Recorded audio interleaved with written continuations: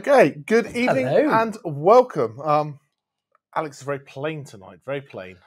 Plane? Wow, something like that. I'm Something. more helicopter. Here we go, here we go. So the man with no shirt, the man with no shirt. Well, good evening and welcome. And today we are doing all things Spain and a little bit of chat about wine maturation, both the process before it gets into the bottle and how it can age afterwards. We're going to try a couple of new things today. Well, I say a couple of new things, one new thing. We're going to have a little quiz at the end. So for those of you who know what we do, we have Slido where you can put all your tasting notes in. And once we get past wine number 6, there is going to be a little quiz. There you can pop your name in, you can quiz along, you can have some fun with it. You could be the winner. And if you win, you can win a bottle of wine that we'll send you next time you order some wine from us. So happy days, happy days, happy days. So the chat is open. Pop in, ask us your questions, and we shall go from there. We're talking about Spain and how wine ages over time. And this is a wonderful, wonderful topic. And Spain, we figured. So Jamie's one who said, when we're going to split the world up by regions, how are we going to decide which region we talk about, which topic? And you said Spain's the best place for talking about wine aging. So why? So let me talk a little bit about aging while you get the Slido back up in the Badger cam so everyone can get their taste notes in. So I think what's great about Spain is when you take all these different styles of wine, you've got the ability to play with lots of different things as well. The fact that a lot of these grapes and a lot of these styles of wine will lend themselves to doing different things. When we'll get a little bit further on, we'll talk about Tempranillo. And Tempranillo can be done as a beautiful, light, fresh style, but it also can do very well being aged and, a beautiful level of richness and oakiness. When we get onto, we do a Tempranillo Blanco, does really well with either being light, fresh, easygoing, or does really well with, some oak. So a lot of this, when we talk about what should a wine taste like, and, blind tasting is going to be a bit of a nightmare sometimes, it is about what the winemaker is trying to do and what the winemaker wants. And I think that's what's really exciting about Spain is there are a decent amount of rules and regulations about yields and regions and what people can do and can't do. But there's also, when we talk about, Rioja or Ribera or somewhere like that, and we talk about the aging system with crianzas, reservas, gran reservas, joven, that kind of stuff, there's that ability to kind of be able to do what you would want to do with it. So you can have a little bit of a best of both worlds. You can have some, great wine styles, but also put your own little edge on it. But it also keeps the consumer safe, that they know what they're going to get. Kind of want to know what, if we're going to buy a bottle of this wine, it can't be crazily different, can it? It's got to be what you expect. And I think that's kind of the old world, new world debate for me. Like, new world, you can basically do what you want, grow what you want, but it makes it very difficult for the consumer to understand what style that wine's going to be. True. And the old world, sometimes it can be a little bit restrictive, and therefore it stifles any level of innovation. That's the word I was looking for. But there we go. Creativity, all sorts of words. Anyway, let's talk a little bit about wine number 1 while everyone's diving in and getting their tasting notes in and the like. Oh yeah, let's move that on. So this is Bodegas Pisuerga Agua Azul Verdejo. So an organic wine from Rueda in Spain. And this is, I think, the epitome of what a light, fresh, good drinking Spanish wine could be all about. A lot of people go, oh, what do you think of Verdejo? What's Verdejo like? And for me, it's almost Spain's answer to Sauvignon Blanc. It's, it's got this lovely freshness. It's got some texture. It's got this greenness to it.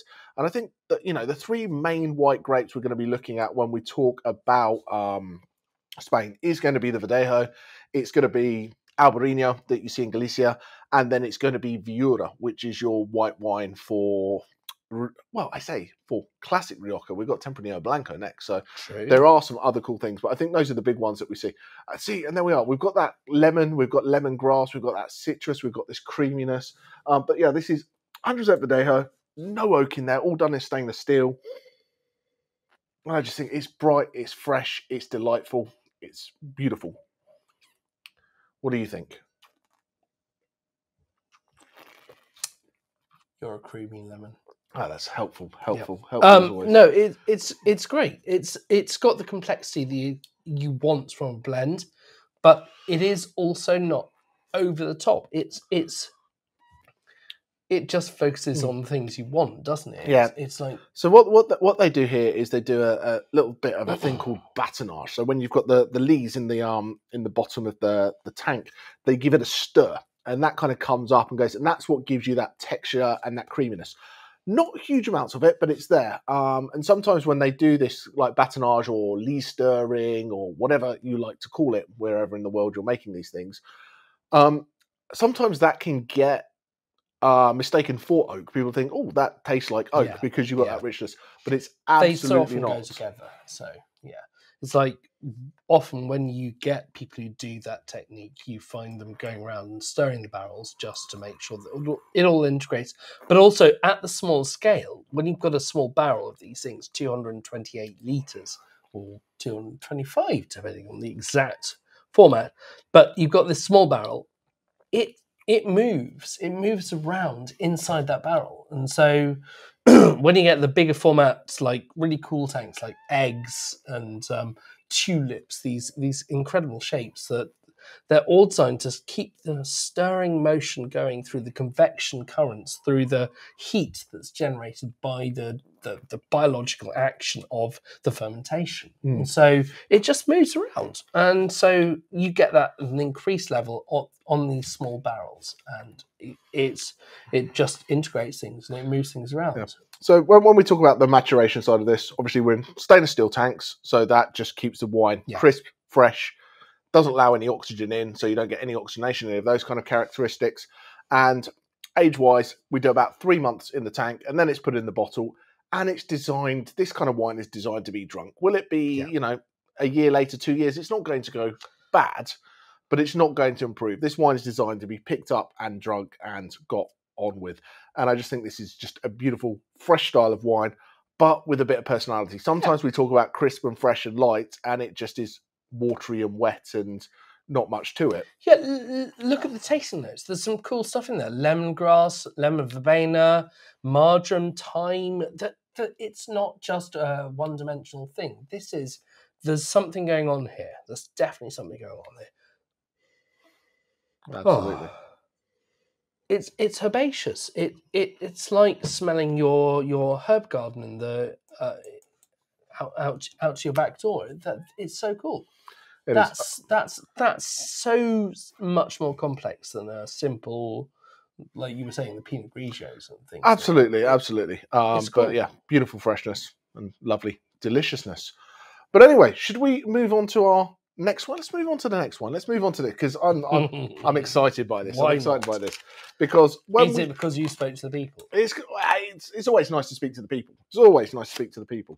But what I like about this, so wine number 2, everybody. Let's pop this in the glass and we'll be good to go. Just while you're popping that in the glass, what would be your food pairing for wine number 1? Wine number 1, it's light, it's fresh, so kind of like light seafood, chicken tacos, something like that. But you could have a little bit of spice to it because it's got enough weightiness to it. It's got enough texture.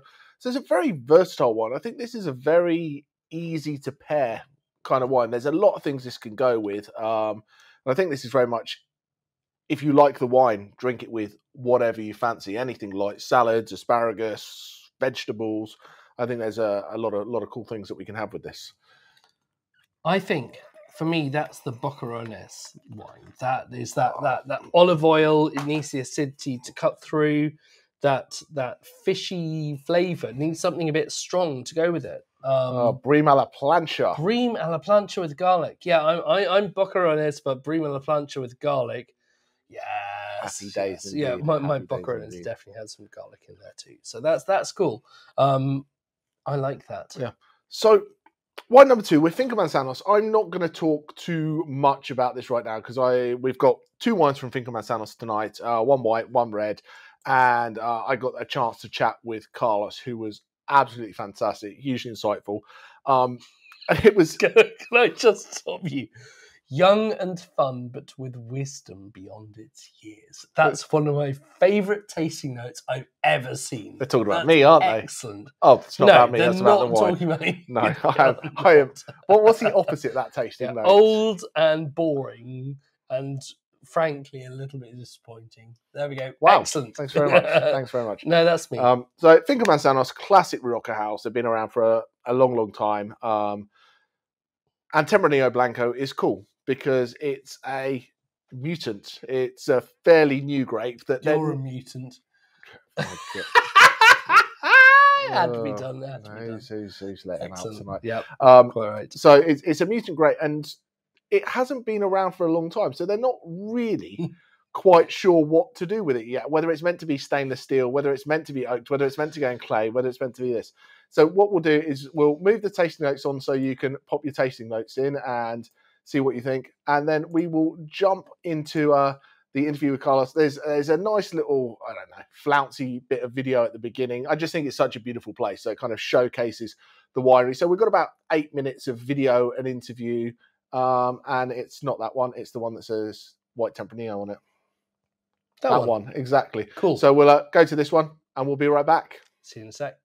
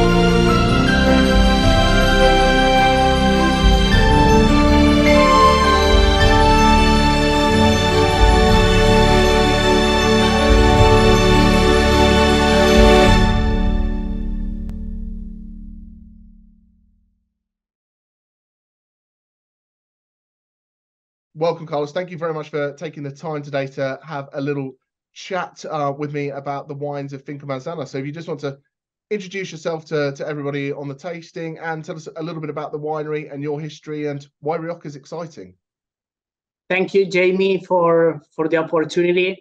And I represent the Manzanos family. We are now the 5th generation of the family. We are producing wines mainly in Rioja and Navarra since 1890. So the owners are Victor Fernandez de Manzanos and David Fernandez de Manzanos. And as I said, we are producing mainly wines in Rioja and Navarra appellation, but our focus, our limelight is Rioja Oriental. But in order you to know a little bit of our history, the first generation, the second generation, and the third generation, they were grape growers. And it was in the 90s with the boom of Rioja wines when we decided, with the 4th generation, when we decided to release our first brand. And our first brand was called Finca Manzanos.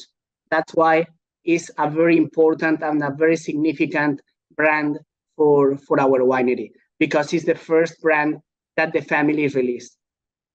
So unfortunately, in 2010, the father of the current owners died. And since then, the wineries are managed by the fifth generation, by Victor Fernandez de Manzanos and David Fernandez de Manzanos. Our main focus is Rioja Oriental. And you may think, why Rioja Oriental, Carlos? Because we found in Rioja Oriental a unique terroir with more fruit-forward wines and also keeping this great acidity. So Rioja Oriental is having more Mediterranean climate that gives this fruit forward. And our vineyards are in high altitude, 400 to 500 meters altitude. And all of this combined to the proximity of the Ebro River that acts kind of a heat sink, maintaining the warm and releasing it, maintaining the warm during the day and releasing it at nighttime, we consider is the ideal zone to produce some of our best brands like Finca Manzanos. So should we talk a little bit about the Tempranillo Blanca? Yes. Because I think red is what we see and what we expect, and it's a vast amount of Rioja is red wine. What is it, 90-ish% is red wine at the moment? Yeah, well, 80 and something. Yeah. Oh, yeah. Mostly red, but right now whites are very trendy in Rioja. The Viura, as you know, is having a lot of aging potential for aging. Some of the best whites in the world are from Rioja, made with Viura. And right now we have a white Tempranillo. White Tempranillo is a rising star variety in Rioja. It was a natural mutation found it in a red Tempranillo vineyard. So we're sharing 97% DNA with the red Tempranillo. And it was founded in, as I said, in 1988 in Murillo de Rio Leza. So these are rising star variety in Rioja is something different, only planted in Rioja. And this particular wine is coming from the south part of Rioja Oriental, from a vineyard between 700 to 800 meters of altitude. It is considered one of the highest vineyards in the entire Rioja appellation. So it's having really great acidity that, as you know, is a key for aging potential. And we have tried to represent this variety in our most special brand, Finca Manzanos. And that's why we have created this Finca Manzanos, white Tempranillo, aged for 4 months in oak and fermented also 4 months in oak. So mostly French oak. We want to give these subtle notes coming from the French oak.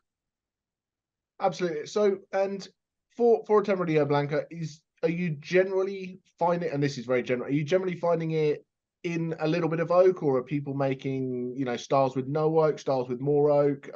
Because I sometimes feel the whites from Rioja can not be dissimilar to kind of, when they age a little bit, of some of the great whites of Burgundy. They've got that lovely richness, but are we also seeing kind of fresh, crisp styles as well as the kind of slightly more textural styles? Yeah, with the white Tempranillo, it is, to be honest with you, it's a variety that we are still discovering, right? It's considered the latest white variety appeared in the world. But as we are having really great acidity, we consider it having a great potential for aging. So, but at the beginning, people are trying to be more, young wines, freshness, and now bit by bit, we are trying to age in oak. So, yeah. Yeah, I think it's absolutely delicious. It has that beautiful freshness. It's got that texture. And while it's in the barrel, do you do any lee stirring just to kind of bring that in, or does it kind of sit, you rack it off, and then it takes its time in barrel? Is to sit it just in barrel. Yeah. Yeah. So this is having mainly citrus, tropical, floral notes with nuances of cream and white pepper that adds these layers of sophistication to the wine. That's fantastic. And what kind of local food pairings do you think work with this style of wine? Any kind of fish, of course. and also light meat like chicken, as is aged for 4 months in oak. And we also consider light meat should be paired very well with this. And of course, vegetables and fresh fish.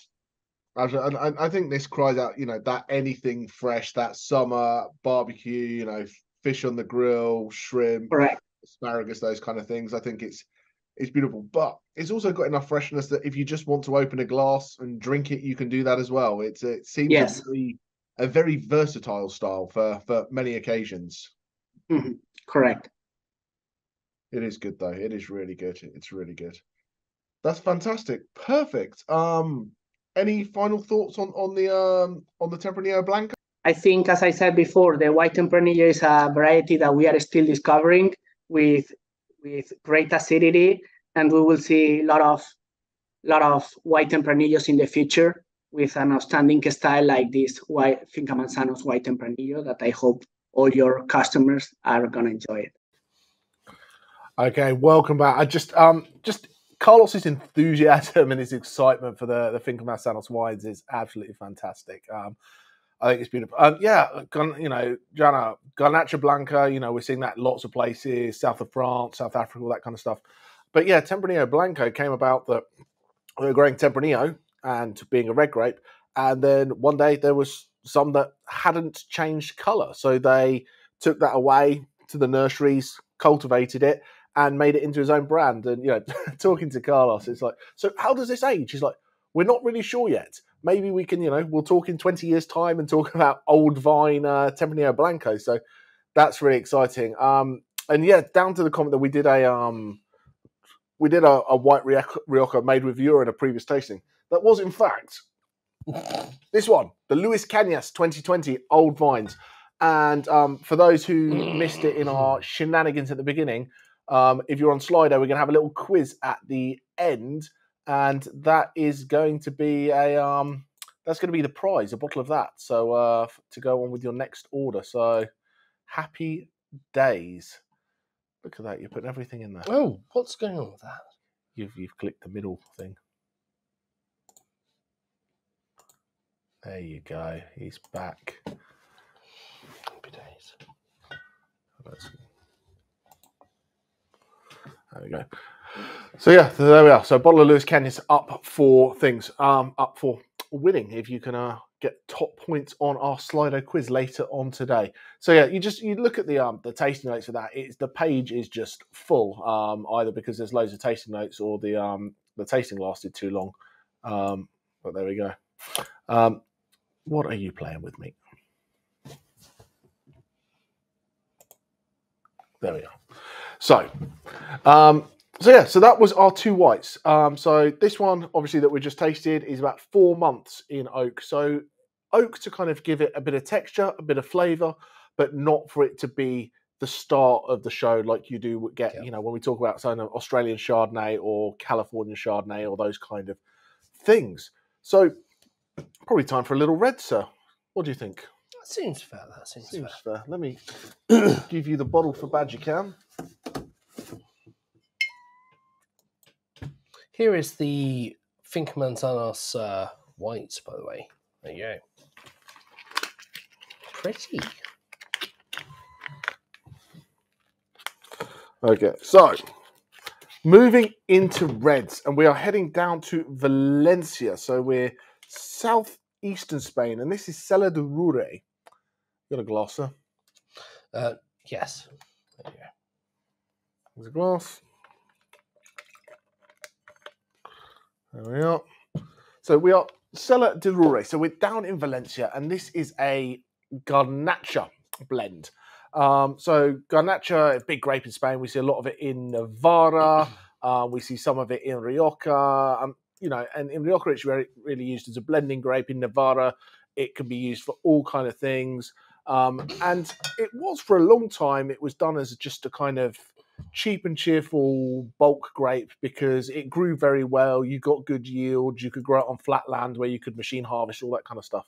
But we're now starting to see it in not only quality wines in blends. We're starting to see there's a new set of rules in Spain that you can have these single vineyard wines called pagos. So it's this single estate that kind of does that. And there's a lot of people doing Grenache with this. So this is Garnacha, and it's blended with a 30% of a grape called a Mando, which is indigenous to the region. You don't really see it anywhere else.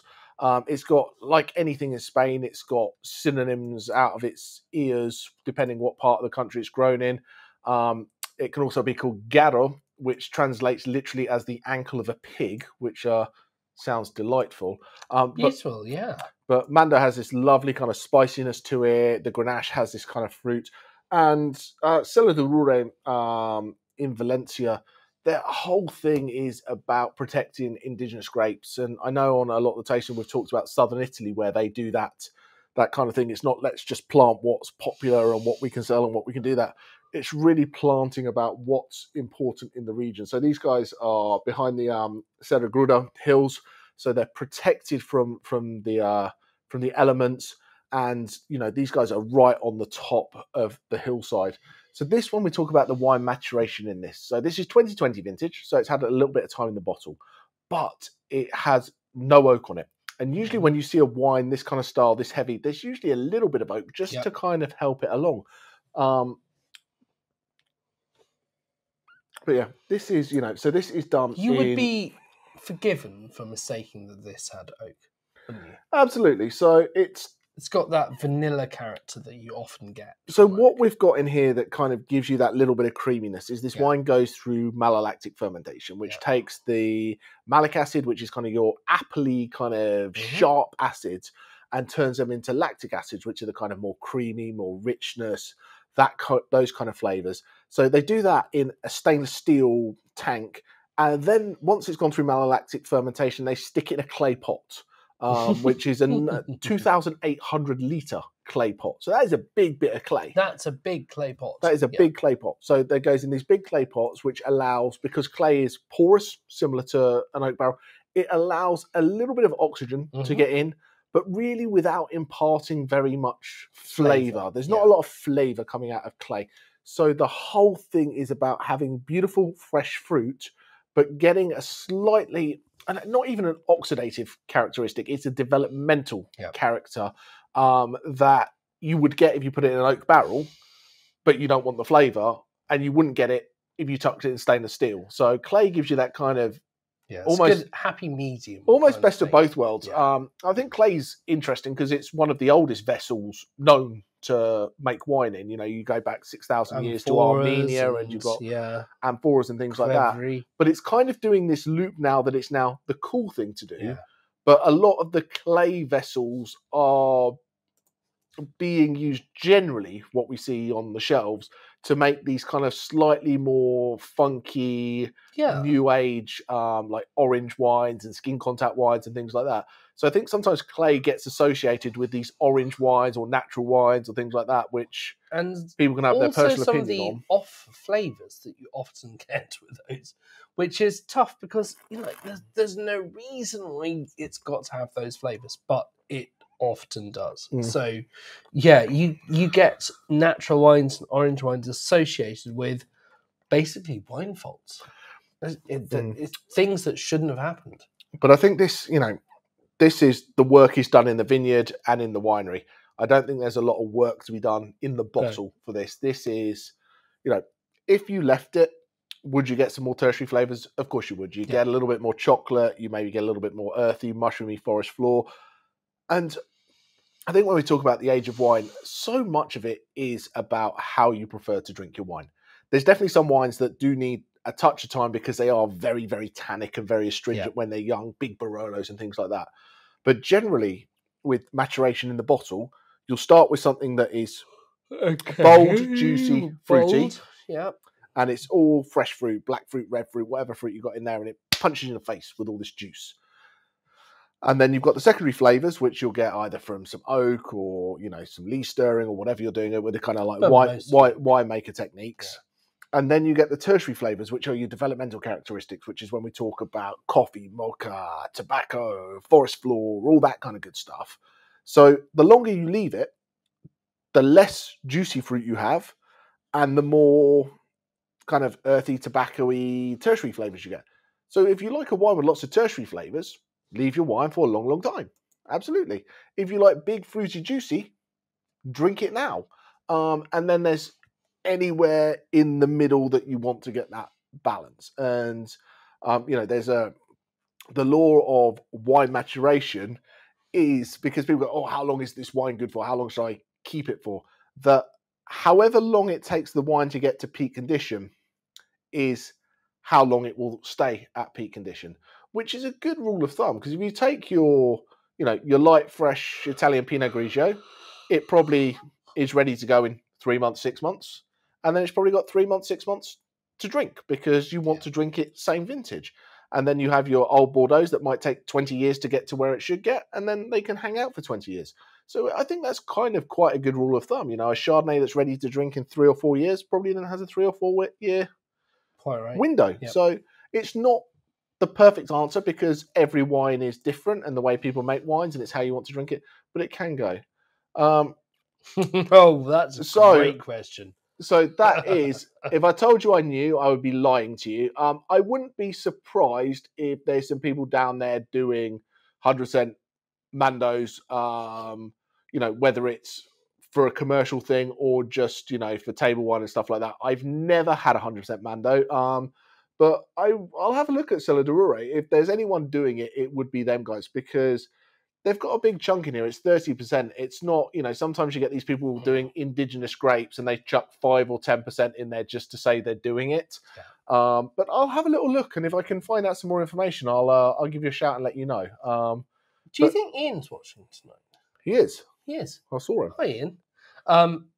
Because if there were to be a rule that governed what you were to do with that grape, I would say that would be the Mando law, Ian. That's like the Mandalorian. I know what you did there. Oh my word! You've been looking at for a long time to get that across. My apologies to everyone at home. He can get back to clicking the buttons and answering the chat. Buttons. Exactly. But this grapefruit, lovely richness, and I think Grenache is a grape that doesn't get enough love. It goes in as a blending grape. I tell you, my back's getting sore from carrying this show. So, oh dear. Grenache, sometimes gets lost, but we're seeing in Australia, people are starting to plant more Grenache because it's getting a little bit too hot for Syrah. When we go down into the Rhone Valley, we talk about Syrah, but when we get into Southern Rhone, Grenache is the main blending grape. It's the key component of so many of those wines down there, but we don't often see it by itself. So it's really exciting to kind of have this richness, this ripeness, and I think this is just a fun, cool wine. It is. Should we have a look? Let's get the tasting notes up, but also I would say let's compare them to what you said in the single, our little 3 characteristics that we like to put up. So cherry, smooth, and red berries. People are saying. You're saying red berries and spice, juicy, kind of cherry, drinkable, and best served with slow cooked beef. Slow cooked beef. I think that sounds great. I think that sounds all right. I'm just hoping the people at home agree with me. It's no, he's got it all wrong. He's got it all wrong. So yeah, and just to say, like now we've started and we're going to have this. If you're ever bored of listening to us, if you scan the QR code on the little tasting sheet, it will take you to A, the website where you can buy it, and B, there's a handy minute-ish long video from me just kind of giving the 1-2 on it. So if you don't want to listen to me for 15 minutes on each wine and can put up with me for 90 seconds, that's a new option that's, we're going to try and get that with all the wines on the website. So there's a little bit more kind of, when you're there, you can see what's going on. If it's something you've missed on a tasting or something that's not been on a tasting that we've just got here, you can get a little bit of a 1-2 on what's going on. Right. We talked about it for a while and they're finally there. So go for it. Go and check them out. Scan the QR code, go to the website, see the video, and you'll just remind yourself of things that you've learned. So happy days. Absolutely. So yeah, I just think this is good. It's great wine, great value, deliciousness. Happy days. So the next couple of wines that we're going to go on to, we got 2 more reds, and we're in Rioja, and we're doing a Crianza, and we're doing a Gran Reserva. So same kind of great makeup. You know, they can be blends, but, you know, Rioja is based with Tempranillo, Garnacha, Mansuelo, Graziano, and the whites, Vura, Malvasia. Sometimes you can they'll co-ferment the whites and the reds in there. But a lot of Rioja is about oak, and we've talked a fair bit about oak today. So before I yabber on any more about oak, we can get wine number 4 into the glass, which is the Luis Cañas Crianza. But Alex has put together a little video just explaining a bit about oak, what it does, why we need it, and where it comes from. So we're going to pop to this quick video, get the Crianza in your glass, and we'll come back for some tasting notes. See you in a bit. Those green-robed senators of mighty woods, tall oaks, branch charmed by the earnest stars, dream, and so dream all night without a stir. That is what Keats had to say about oak trees. I don't think I can beat his words, but there really is something quite special about them. Now, we often hear winemakers talking about oak, but what do we actually mean? Firstly, most people assume we're talking about barrels of different sizes. Barrels are very expensive, up to €3,000 for a standard-sized one, in fact. And that only stores 300 bottles of wine. So that can add up to £10 to the cost of the wine. Let's start off looking at how barrels are made, because you might be surprised at how intricate it is. Firstly, an old oak tree that is the perfect shape and size is found to cut down. These are normally around 100 years old. They're cut or split into planks, and these are left in giant piles to be seasoned for about a year or so. During this time, microorganisms start doing some work on them and changing the characteristics of the wood, and it all just mellows. When it comes time to be used, the planks are planed and smoothed to make the final shapes for the barrel. These are then arranged into a flower shape with a hoop at the bottom. After this, they are toasted. That is, a fire is lit in the middle of it, and the wood is left to generate a little bit of a crust, and we'll come to why later. The barrel is squeezed into the right shape, and more hoops are pushed down, before adding tops and bottoms, and being tested and made water and wine tight. It turns out that wine is less dense than water, so it leaks even more. Now, we use oak in wine for 2 different reasons. First is the flavour that they add, flavours like vanillin, but secondly, they let a tiny amount of air into the wine which helps it mature. Too much is very bad, but too little makes for a harsher wine. We'll talk about the flavours first. You'll perhaps not be shocked to learn that not all breeds of oak tree are the same. Some are even poisonous. It's like the difference between an Earl Grey and a Lapsang Souchong tea. Some is in the type of plant and some is in how it's treated. The 2 main types are what's called French oak or American oak. French oak's generally regarded as higher quality. That's a bit unfair, it's just associated with a certain flavour profile. American oak is generally a little sweeter, but there's also Hungarian oak which is rising in popularity. We often talk about food pairing, but there's definitely pairings which work better with wood as well. French oak goes best with Pinot Noir, Chardonnay, Cabernet Sauvignon, while American oak is better with Zinfandel and Tempranillo, such as in Rioja. But it's not just the type of oak, that toasting has a huge effect. If you don't toast it, the wine tastes, well, of oak. But beyond this, it generally makes the wine taste sweeter, then adds flavours of vanilla, crusty toast, nuts and smoke before finally ending up acrid and burnt. Many winemakers like to use a blend of wines aged in different kinds of oak treated differently. The sheer number of different compounds this adds gives real complexity to the wine. But young barrels also act like sponges. They absorb the wine several bottles worth. It's much worse for a cut oak, like American, than it is for wood that's split along the grain, like French oak.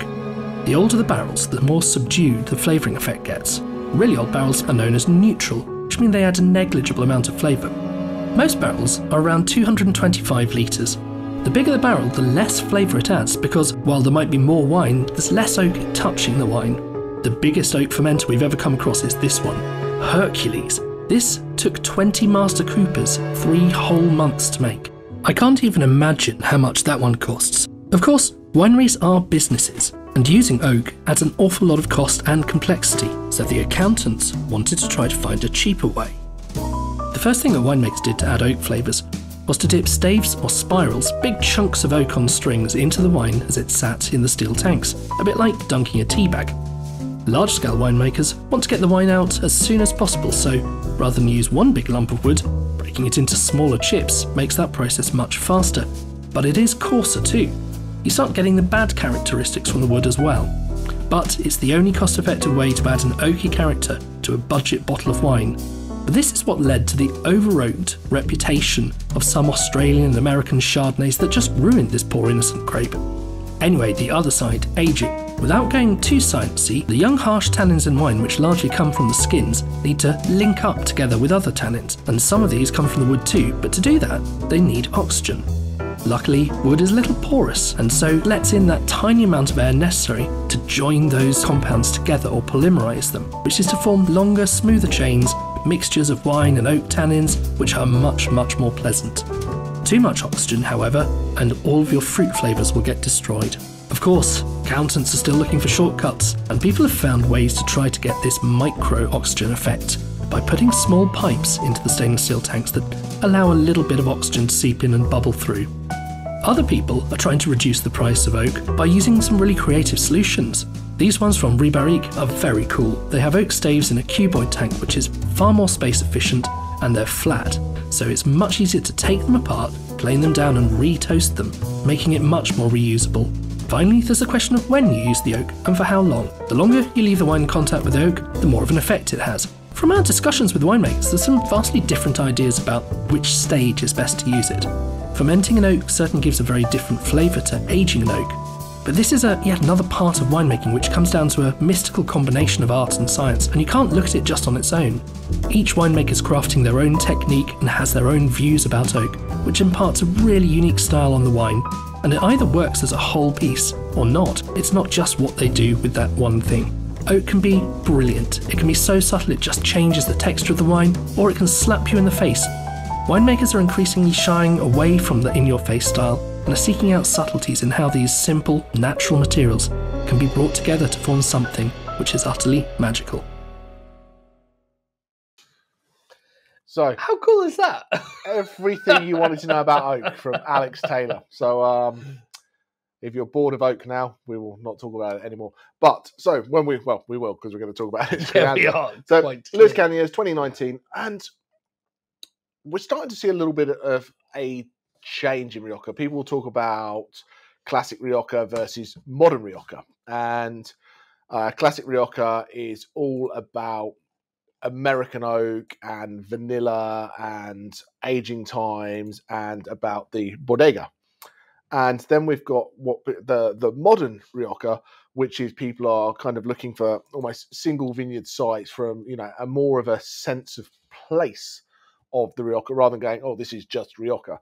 And then there's a fair few people who are doing a little bit of both. So Lewis Canyons, for this one in particular, this is it's all new oak, but it's 60% French and 40% American. So leading to a slightly more elegant style. So when we talk about different types of oak, your two main types are American oak and French oak, and we've got our hopefully everybody has got the thing which describes a bit of the difference between French and American oak. it's on the back page. It's on the back page, yeah.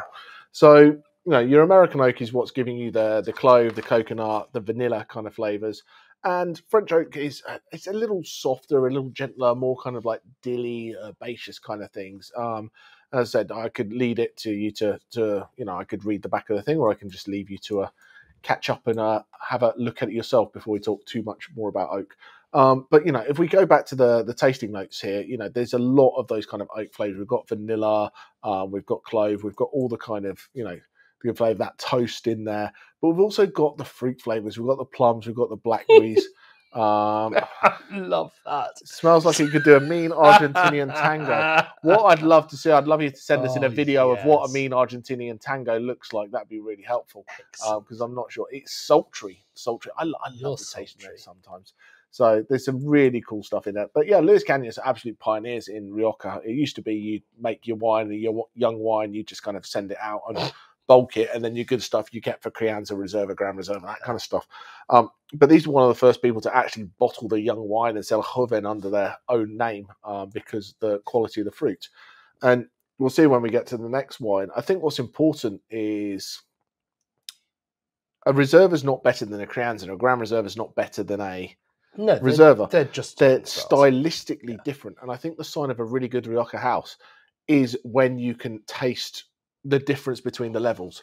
there's some Rioja houses out there that you go, well, there's Crianza, then there's Reserva, and you go, well, what's actually the difference? And it's like £6. That's the difference. They're very, very, very similar. So I just think this is a beautiful, rich wine. I'm glad, super interesting and really enjoying it. I like that. So, there's a lot of cool stuff to be said about Luis Cañas. And, for those of you who have been with us for a while, you might notice, and Alex was talking to me during the thing, I kind of run round and we end up doing Luis Cañas again, and we end up doing Finca Manzanos again. But I think, A, they're great wineries. B, they've looked after us all the way through. They've given us interviews, they've given us content, they've helped out. And C, I think if you're looking for stylistically, this is what it should be. I think those wineries, and there's great ones. We've done Marqués de Murrieta as well. We've done Badiola. There's phenomenal ones. But these guys, I just think they hit the nail on the head for what they're supposed to be. And I think they offer really good bang for the buck that you go, oh, this is, it's really worth every penny that's in there. So it's a cool wine.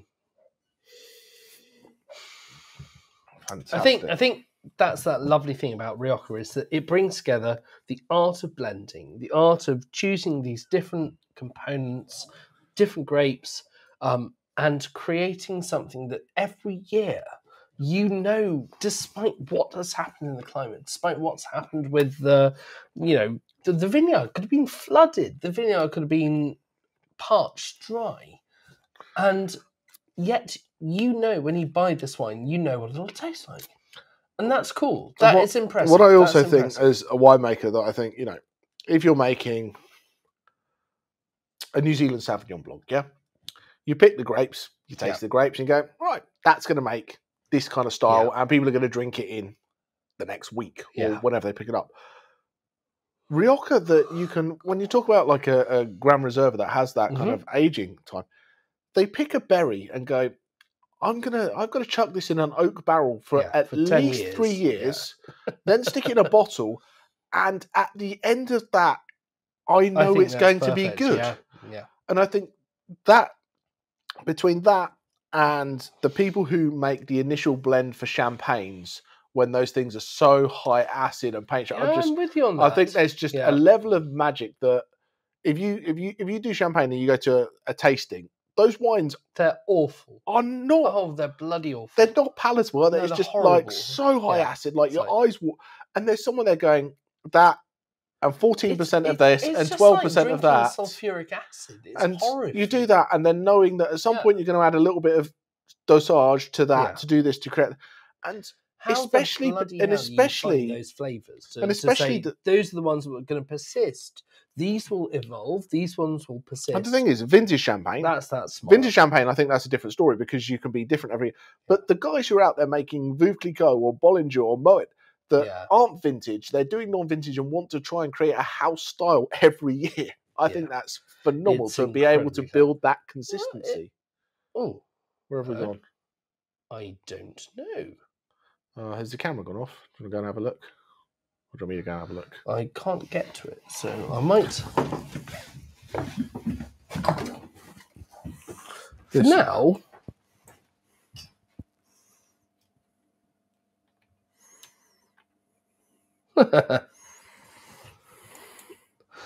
We are? We're back. Well, that's fantastic. Well, but for now.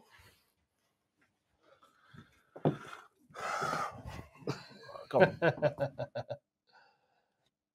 It's still being a bit weird, but that's fine. Okay, you continue going. So yeah, I agree. I think the art of blending is undervalued because I think we think that blends are a way of using cheap crap grapes, and if I angle this up, so why would we care about blending if it's all about using some grapes from here and a few from there, the things that you've got available to you? It's hard, isn't it? Because I think if you've got a single vineyard and you go, this past this vineyard ripens early, and this past this single vineyard, same clone, same grape, everything's the same. You have to blend them.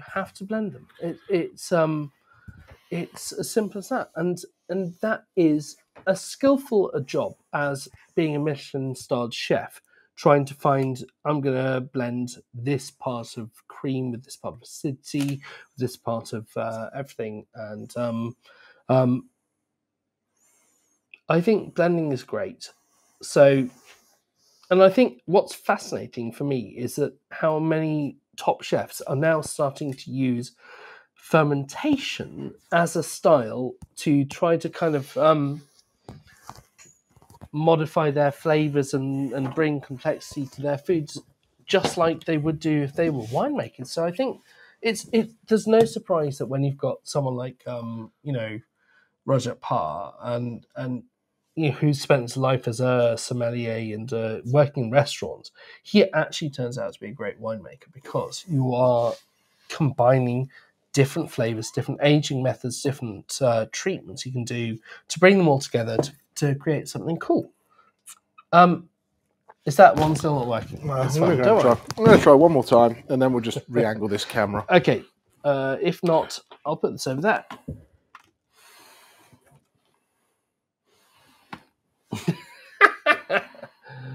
Bloody thing. Gotta love it. Okay, we're going on to back camera. We're going on to backup camera. So we are going to look down there at the people cam. People. They're right down there. So blending is not a dirty word. Did we win an award? Crevice is a positively disgusting. Did we win blending is not. Did we win an award for our wine tasting? We did, didn't we? Okay, so it's like a chef adding seasoning, knowing his ingredients. Thank you, Sophia. That's perfectly said. Yep. Absolutely is. So and I think what I love about it is how open most winemakers are about this. They talk about it as if there's a pepper character to this particular plot in my vineyard. I know this is the peppery plot. I want this one. This is the super rich, fruity part of the vineyard. I want that bit. And I will merge them depending on how much I wanted those different characteristics. So yeah, it's exactly like adding seasonings, and the badgers bring their own unique character to the process. Let's say that. Exactly. But there we are. So anyway, let's move into wine number 5, because we're staying with Rioja, and we're going to Gran Reserva. And for those of you who have been for us a while, I think this is the first time we've actually gone back and done the same wine. We did it as my favourite at some point last year. And it was mine. This was my favourite. It was your favourite. It's our favourites. So it's come back in again this year because there was still a little bit of it available, and I thought, why not? Because it's not often that we get to drink 20-odd-year-old wine for fun. So, actually, I think we should go back to that, because that was an interesting moment in our time, because we opened the bottle and we looked at it and we smelled it, and the wine was flat. It wasn't awful. It was flat. It was I was expecting the ones that I'd tried from when I tried the wine before, the complexity, lots of different things coming together. A little bit of fruit, a little bit of oak, a little bit of age, all coming together to find this perfect balance that I thought was such great value. And when I smelled it, it was like there's nothing there. Fruit was dead. It was just dusty and dusty is a great word. And everything that we'd raved about how great this wine was. So it's like we'd tasted it before. We can do it on the show. We open it and go, I can't get excited by this because it's wrong. But that shows how it is. When you are in a restaurant, you smell a wine. It takes a while, because you're expecting, you've seen the price on the menu. You know how much this wine costs. You are going, this is a wine that I know should be worth £12 a glass or whatever bloody hell it is. And you want it to be worth that. And if it isn't, you start questioning yourself. Yeah. You're going, this is bloody awful. Yeah. Or is there something wrong with my palate? What are I getting here? Am I the idiot? Am I the person that's wrong? Is it me? No, it's them that's wrong. It's like that classic Simpsons meme. But in this case, it genuinely was. And you have to remember, nearly 10% of all wine bottles that have a cork in them are wrong. And that's ridiculous. It's absolutely ridiculous. It's why we're such big proponents of alternative packaging, because they don't have that variability. They don't have that kind of failure rate that others do. But anyway, should we jump back to Let's Finca go back to this Manzanos one. and go to Carlos, because I had a let's chat do with him that. about this, because you're going to talk to people about old wine. You should talk to the Probably thought I'd make the it. people in charge. Absolutely. So it's the one that says Gran Reserva. Left. That There. one. Yes. Cool. Right. Click See you there. in a second. We'll be back.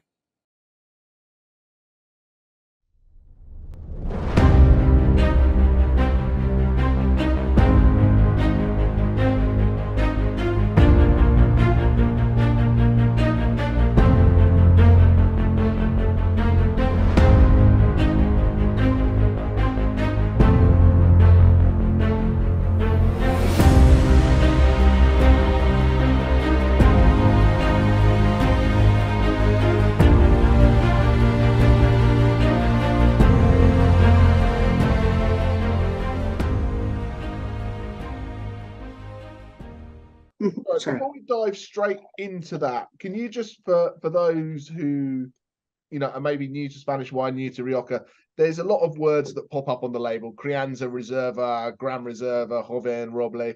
Can you just do a very quick kind of overview of what these different labels mean and what the, you know, the current rules are for kind of barrel aging and bottle aging, just so it's bang, bang, bang, bang. So when we go to Gran Reserva, they know the journey this wine has been on. So normally Joven in Rioja are young wines and oak, or just 6 months in oak. Crianza are 1 year in oak and at least 6 months in bottle.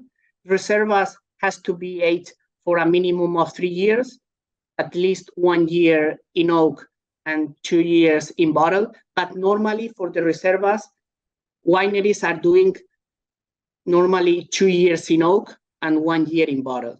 Okay. And of course, the Gran Reserva. Gran Reserva normally is aged, it has to be aged for 5 years, and normally is aged for 3 years in oak and 2 years in bottle. And that's absolutely amazing. And it's such a dedication to the craft that you're like, not only have you taken all that time to grow the grapes, you know, to get the vines to where they need to be, you're then harvesting and going, you know, the winemaker has to go, what is this berry going to look like in 5 years' time? And I think that's such a talent. I think when you make light, fresh wines of a current vintage, you go, yeah, that's going to go in there. That makes our wine, and we're going to send it out in 3 months, 6 months, something like that. I think there's just a level of genius to be able to pick those grapes and go, those grapes are going to age well, are going to develop, are going to create this. And the fact that this, you know, 2001 is, you know, 22 years old now, and is still a beautiful bottle of wine is absolutely amazing, because it's not always older is better. And the other thing that I just want to touch on, like, before we dive deep into this wine is, and correct me if you feel differently, but Crianza, Reserva and Gran Reserva aren't one is better than the other. They're just a different style. Different. If you want a fruitier, fresher style, drink Joven and Crianza. If you want a more complex, earthy style, that's where you go into your Reservas and your Gran Reservas. And I think the sign of a really good Rioja producer is having those differentiations in levels. There are some, you know, wineries out there that you taste their Crianza and you taste their Reserva, and the only difference seems to be a price tag of about £5 or £6 more expensive, and there's not a jump. What I love about Manzanos is there is this big difference between each level as you go through the aging process. Mm-hmm. Correct. So yeah, I mean, the aging potential, as you said, is key in Rioja, because the Tempranillo is very famous for the aging potential due to this great acidity and also tannin structure. And to get back to our history, to understand why Rioja started to became very, very famous in the world, because when phylloxera appeared in France, right, in the 1860s, all the French grape growers, especially the ones from Bordeaux, came to Rioja to plant their vineyards, well, to produce their wines in Rioja, because they found the best terroir in Rioja, and after they produced their wines here, and well, they're in Rioja because I'm in London now, and after they were bottling and as a French wine, right? So when they left, because all the vineyards were recovered, they left their techniques, and one of the techniques was the aging in oak. Okay, cool. Should we talk a little bit about the 2001 and how this wine, how it came about and how there's still 2001 around? Why haven't people drunk it all? So 2001, Jamie, is considered one of the best vintages in the entire history of Rioja.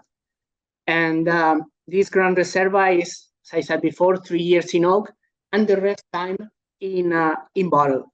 So this is 85% Tempranillo and 15% Masuelo. Okay. Masuelo is like Carignan, giving great acidity, very aromatic and tannin structure to the wine. And I always say that this wine is not just a drink. This is an experience. This wine is an invitation to discover the unique terroir that can only come from Rioja. And here we are going to find a lot of intense fruit, especially candy fruit, and especially tertiary aromas like forest floor, tobacco, leather. Very sleek, very elegant, with these downy tannins and intense finish. Outstanding wine that embody the very soul of Rioja Oriental. And because you said it's keeping still the fruit, right? The great acidity that we have in our vineyards in high altitude gives this freshness and fruit to the wine also, but because it's coming from Rioja Oriental, that is more fruit forward. And I said before that was aged for 3 years, 75% French and 25% American oak. We always try to be a little bit more modern. Traditionally, Rioja was aged in American oak, and we always are trying to be more with French oak, with these subtle notes, spicy notes. Absolutely. So now, just to kind of go through the final bit, what's next for Finca Manzanos? Is there, we've talked about Tempranillo Blanco. Is there anything else cool and exciting on the horizon? Is there going to be any new grapes planted, because of climate change and stuff like that? How is Rioja dealing with, change of climate and the world becoming a little bit harder to grow grapes? Mm-hmm. So we are trying, because of the climate change, we are trying to stand out more the Grenache, Graciano, and Masuelo. We find they can adapt better to the climate change, and also because they always used to grow in more arid conditions. So yeah, the Grenache, Graciano, and Masuelo are going to be very important varieties for us in the future. And with this, as I mentioned before, the single vineyard Grenache, we are going to try to standing even more and more the Grenache and Graciano and Masuelo. Fantastic. Well, it's been an absolute pleasure chatting with you, Carlos. Any final thoughts or words of wisdom, or that you want to share with the people this evening? I hope they are going to enjoy our wines, our white Tempranillo, that is a new style in Rioja, considered the latest white variety, and also this 2001 that is considered one of the best vintages in the entire Rioja. That is, I always say, Jamie, that wine is an open window to the world that allows us to discover new places and traditions through a glass of wine. So this is a true invitation to discover Rioja wines. Absolutely. Thank you so much, Jamie. Thanks so much. Have a great day. Cheers. You too. Bye-bye. Cheers. Okay, and welcome back. Just once again, I just think this wine was spectacular. I think it's great, and I hope people are pleasantly surprised when they see the prices at the end. But should we have a quick look at the tasting notes, because there's a lot There's of such cool tasting notes, and there's a lot of hard work gone into the tasting notes here. It's all gone now. We can fix that for you. You just need to order. But you know, nuts. but we can see we've got, you know, this is where we talked about those developmental flavors, that there's not huge amounts of blackberry, blackcurrant, you know, it's not big in we've got a lot of this chocolate, tobacco, coffee. I like the fact that it's smooth. Fruit and nut bar. Like drinking a National Trust House's library. Excellent. Don't worry, we've got a badger in the tasting notes, so all is also, okay. Longer than anecdote from a boring ankle. That's quite the finish, isn't it? I like that. I like that a lot. I like that a lot. But I just think it's you know, a bit of a treat to be able to open a bottle of a 20-odd-year-old bottle of Rioja, and it still be stunning. It's still lively. It's still bright. There's still lots of fruit in there, but it's got all these developmental flavors. So, you know, I think we've had plenty of Finca Manzanos with the two interviews and the chit chat. So let's move on to wine number 6, which is not Finca Manzanos. Once again, it's someone that we've used lots of. We've been backwards and forwards with Sandemans, because Sandemans they make both sherry and port. And another one that, you know, stylistically what they do is classic. And you know, sometimes I think fortified wine doesn't get the love that it should. It comes out of the cupboard at Christmas, especially now we're talking about a cream sherry. And I think, you know, people talk stories of cream sherry, and it's that blue bottle that comes out the back of your nan's cupboard, gets dusted off at Christmas. You have a wee nip of it, and it goes back in the cupboard till next Christmas. And that's kind of what it is. But sherry, I think, is... I think it's great wine, but B, on that educational side, you know, it goes from absolutely bone dry in the Finos and the Manzanillas, when it goes all the way up to that very, very sweet PX. So what we've got here is a cream sherry. Actually, I've got to give you credit, because when we've done sherry, we've always gone the super dry, the super sweet, and you've gone for the cream style, which is the most popular style. Otherwise, there's no reason why Bristol cream would be a big thing. That's what it is. We like this style, and this is a dry style of cream. So I think Sophia's got a good point in there, if you can put that out, that they find sherry challenging. Next one down. Oh, there we are. Sorry. Yeah. So everyone's finding sherry. Everyone's. There we are. Why they call it a superior cream? Because that's just their name. It's a cream sherry. They just call it superior cream. So it's not it's not an aging level. Yeah. So Sandemans have been around since the late 1700s, and always, you know, it's a Scottish guy from Perth who started it in London. And you've got two grapes in sherry. So let's go back. Palomino. Sherry has to be made in the Jerez region in Spain, and they call it the Sherry Triangle. It's down in the south, and they've got this really interesting kind of soil called Albariza. So it's Albariza soil, super kind Sherry of Triangle, and you've got two grapes. You've got Palomino, which is a dry grape, which makes most of sherry, and then you've got Pedro Jimenez, which is used to make the sweeter styles. So what you'll do is you'll get your Palomino grape, and you can make your very, very dry styles, which are your Fino and your Manzanilla. Manzanilla is the same as a Fino, but it has to come from a region called Sanlúcar de Barrameda. You've then got your oxidated. You've then got your kind of oxidative aged wines. So your Olorosos, your Pala Cortadas, your Amontidas. Oh my word! Let's not talk about. So, I mean, but you can't not mention Flor. Like, Flor is a big part of this. I could mention Flor. I didn't need the pun to go with it. Oh, shit. We didn't bring the slides in. No, it's fine. Okay, right. We don't need the slides. Okay, so Flor it's kind of yeast, and it sits on top of the wine. It's a surface yeast, a film yeast. It forms a film on top of the wine, and that protects it from oxygen.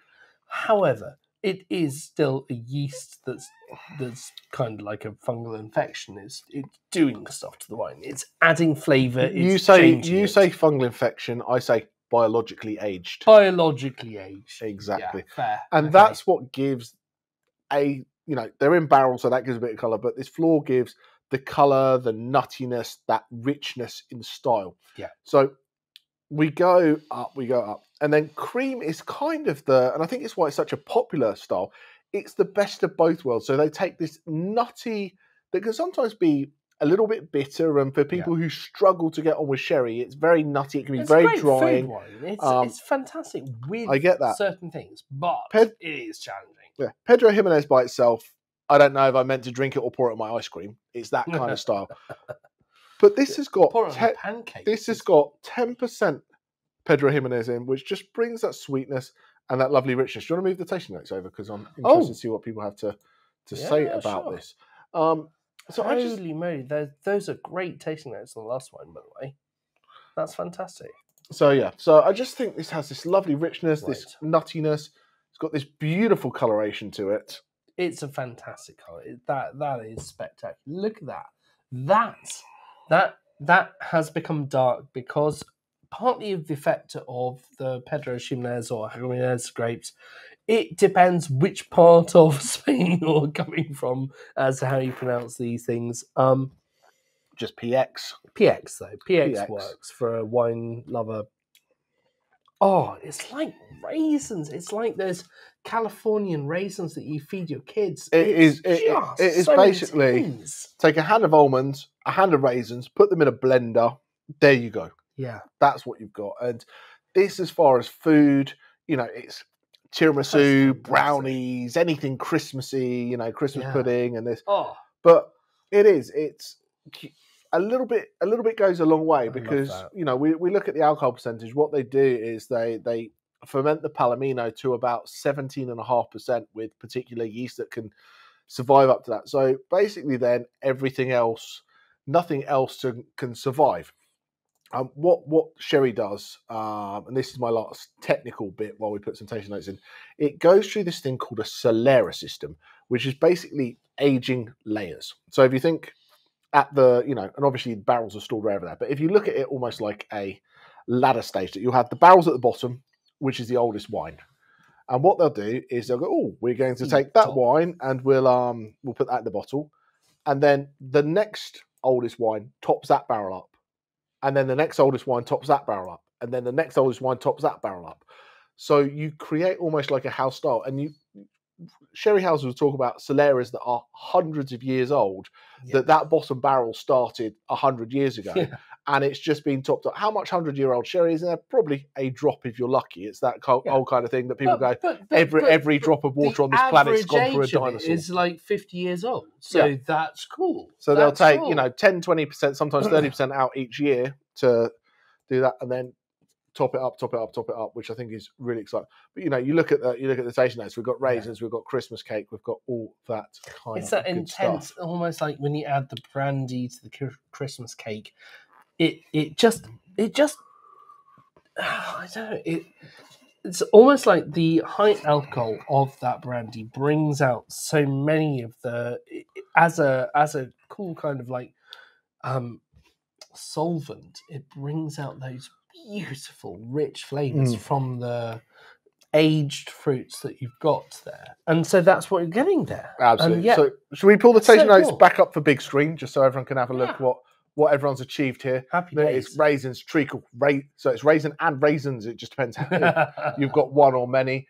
Would enhance any sludgy Christmas pudding, marzipan, and it is. It's just, and I think this is the thing we talk about wine. Wine can evoke memories of places or occasions and things like that, because it's kind of like you smell a pine tree and you think Christmas. You smell this, you taste this, you think Christmas, and I think it's absolutely beautiful. Bang on. However, what we're going to do now? Oh God! Because we've had obviously no technical hitches, we are going to do our quiz. So you need to be on Slido to do this. We're going to go to the next slide. Okay. Then you've got to pop your name in so we know who you are if you want to play, and then the question will come up. You have 15 seconds to answer each question. So get It's- ready. It's multiple choice. Yeah. And at the end of each round, so it's based on getting it right and then by speed. Okay. So he'll go to the next slide. Where are you going? Oh, I clicked play, but it didn't. So, hey, there we go. There you are. Oh, you need to reset that. How do I do that? Cancel that. Where you go? Here's the mouse badger. What have you done? I didn't do anything.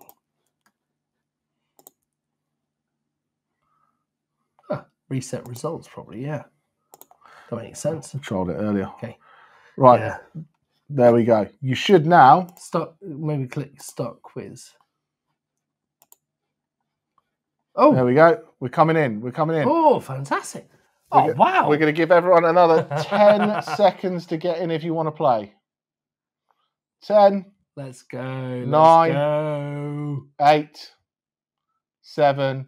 Oh, by the way, while I'm counting down, the prize for this is this bottle of Luis Cañas, who's ever top. But because, you know, we're cheap people, you need to buy some bottles of wine to go with it, and we'll stick it in on your order. So there we go.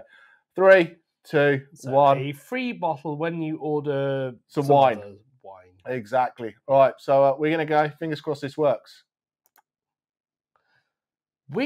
In which year was Sandeman founded? I think it was Well, no one's actually asking you. 2090. Oh, we getting in. You've got to press send. We've only got 10 answers. Oh. 1790 is the top answer there. And it was correct. That is the So, well done, Sophia in Sophia, 6 for seconds, top of the league. Everyone ready to go again? Okay, let's go. This is great. I like this. So, which of these is not a classic for I'm Rioja? going to make this big. I don't need to see us anymore. Oh, we got all 12 answers in. What do we got? Oh. What's the right answer? I've got to go back here to do this. I think you might. Hey! Correct. Merlot. But who's is winning and not who's top? The one. Oh, it's a tie at the top. It's on alphabetical order. Look at that. You ready for the next question? Here we go. Which of these is not a synonym for Tempranillo? You know I love a Tempranillo synonym. Oh, we got 5 answers. We got 9 answers. We got 10. We got seconds left. Oh, there's a blend here. That's divided the crowds. That is good. Can I say, Tinta de Toro is from Toro. It is. Sensibel from the south. Uva de Liebre, Eye of the Hare. And Mataro is a synonym for Monastrell and Mourvedre. Mourvedre. Yeah. So that was the correct answer, being the incorrect one. So how long does a Gran Reserva have to spend in barrel when you're in Rioja? 18, 24, 36, or 60 months? Now, it's separate aging between the barrel and the bottle. So this is just talking about the barrel for now. So there we are. Let's find out. Why are we not? Whoa, you're banging on. Oh, blimey. So, which region was the first to receive its official DO status? Rioja, Reda, Priat, or Cava?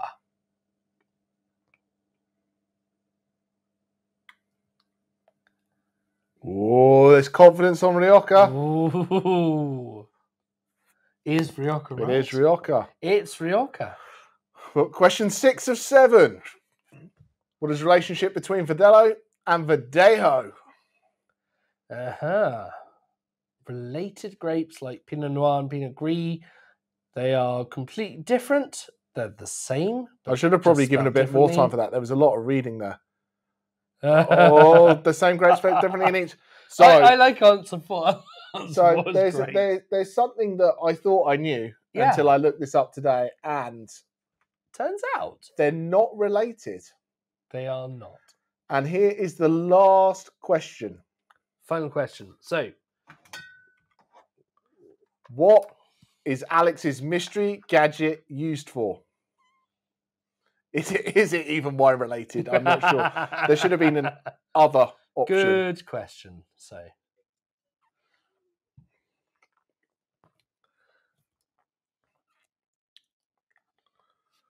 oh, I do like fixing holes in the chicken coop. That's what I've gone to. We thought there could be some trapping of pests. We thought it could be closing a wine bottle. So, here it is. Okay. No one can see it.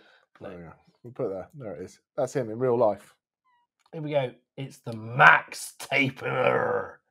Max Taper. There's a Max Taper. There we are. Right. So let's bring this back in, because fingers crossed, if I got this right, this should now. It was for tying up vines, and we should, if I've got this very right, be able to see who our winner is. Yes. Dun, dun. The Wine Giant. The Wine Giant with 6 out of 7 in 47 seconds. Well done. Who is the Wine Giant? The Wine Giant needs to who are announce themselves to us in the chat. Let us know. But well done to everybody who played. If you thought that was fun, we can do that again next time. I like a bit of a quiz.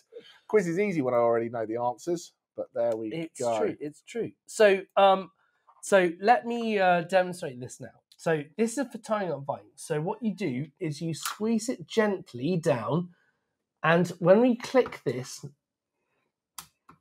it grabs the tape.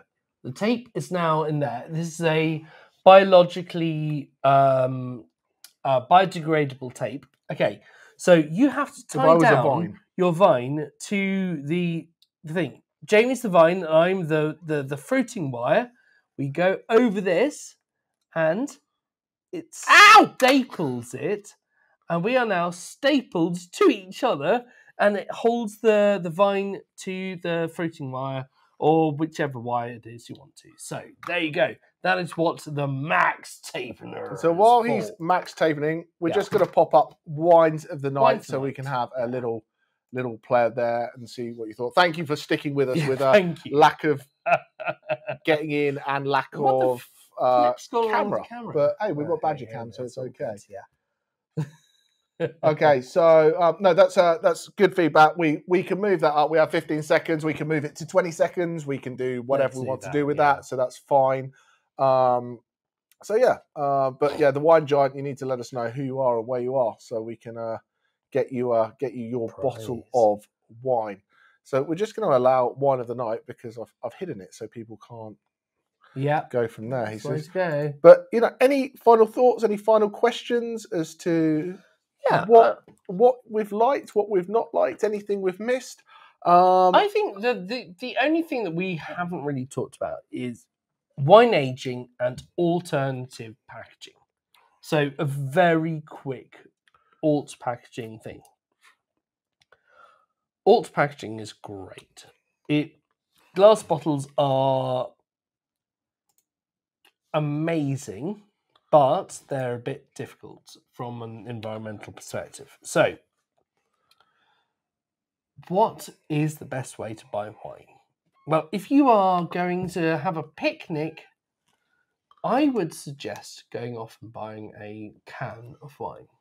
If you want to have a glass of wine in the evening, a can's pretty good too. If you want to have the same wine for a few weeks, go for a bag-in-box. They are good enough now. The technology has changed. It's much better. So go for those. If you're very thirsty, get a keg. If you want to keep a wine and age it for 12 years, do not buy a bag-in-box. Do not buy a can. Cans, we have found, by actually experimental technique. What's happened to those cans of wine that we had from the train? They're not great anymore. They're fucked. Mate, you're alive. Don't be rude. No, I'm fucked. I know. It's so what has happened? They have actually become bizarrely. We're in this world where we think that the amount of oxygen that the wine gets is related to how fast it goes off. That's not true. It's just not true. It's not true. I'm just jumping in. Julia, when were you at the Oxford Wine Festival? You didn't come and see me this year. I did a I did a wine and cheese masterclass. It was a lot of fun. But there we go. Yeah. Anyway, back to Oxford in cans. So, wine needs the right amount of oxygen. It needs some oxygen. The heavier, the more tannic the wine is, the more sort of big, colourful, rich wine it is, the more oxygen it needs. And therefore, you don't want to put a wine like a Barolo in a can. Mm. You just don't. You want to put a wine like a Pinot Grigio in a can. That's perfect. That is absolutely perfect. But it does come down to it. The aging of a wine, if you want to keep it for a long time, you have to have it in the right package. It's got to be in something like a glass bottle. The corks let in a bit over time. Screw caps are now just as good for aging. And even screw caps can be more consistent for aging because you can dial it into exactly where it needs to be. Exactly. Cork, being a natural product, it still can be. It's a bit up and down, variable kind of thing. There we go. Should we have a little look at what? Should we have a little look at wine of the night? Wine of the night. Who's won? Oh, it's gone. I can't see it. What's the result? There we are. It's wine 5. Just with the sherry. With the sherry, like basically place. the same.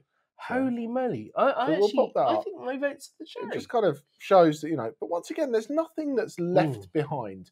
But those are 6. What I'm going to pop up now, I'm going to come back to us because I can.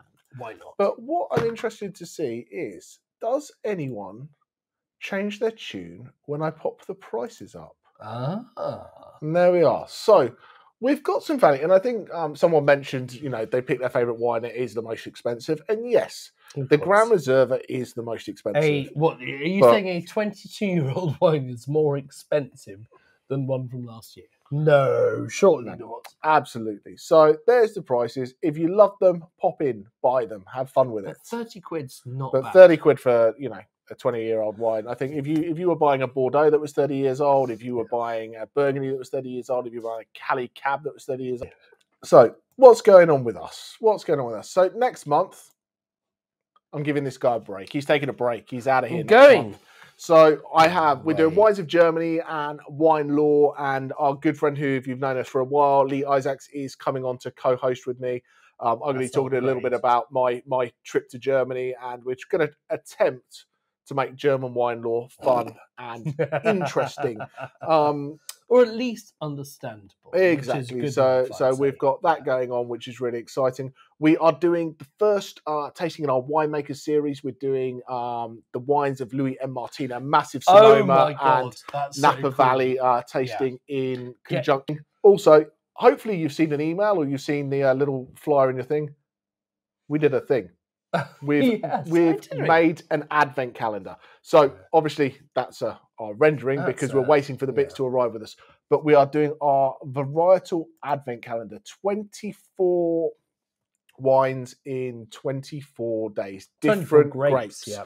So not only fun, little sip of wine. So it's the pouches. So it's 100 ml every day and 24 wines, 24 grapes. So not only fun, educational, so you should probably buy one for yourself, buy one for a gift, and keep everybody happy. You can reserve them for just £10.